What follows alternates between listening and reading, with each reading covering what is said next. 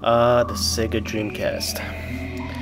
What can be said about this console that hasn't already been said?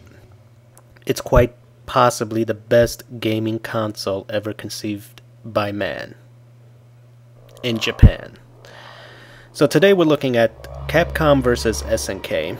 It's a 2D fighting game developed for the Dreamcast. Originally came out in the arcade using the Naomi architecture.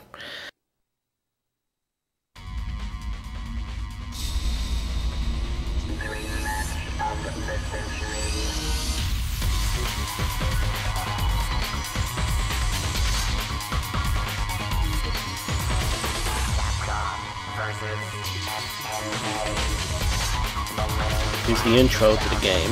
Not much to look at. It's not one of their better intros. But that's not why we play games. We don't play games for the intros. We play games Capcom versus SNK. to have fun. Millennium Fight 2000. And to go directly into the boss fight, because quite frankly, I mean, you know, everybody's posting these videos, they're showing you the first level, yada yada yada, whoop-de-doo. I know my audience, they want to see the last guy that they have to confront in a fighting game.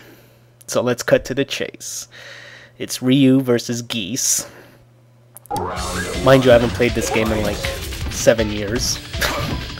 So I'm really rusty. And for some reason I can't find my arcade stick, so I'm having to struggle using the standard Dreamcast controller.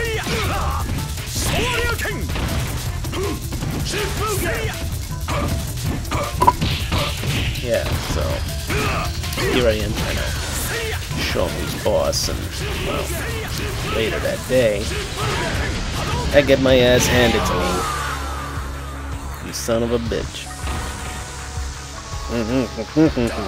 Bastard.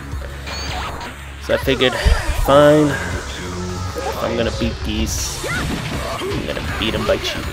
Well, not cheating per se, but I figure, how can I lose with Chun-Li? I mean, those thighs, they're so big, they can stop a truck. Literally. And I figured, you know, maybe Geese will, you know, have a little gleam in his eye, a little distraction, thigh here, thigh there, and bam! Pwned! Who's your daddy? Or mom? So he's gonna cry to me saying, oh, you went too far. Hey, screw you, buddy. I am the master, you are the pony, and I am the poner.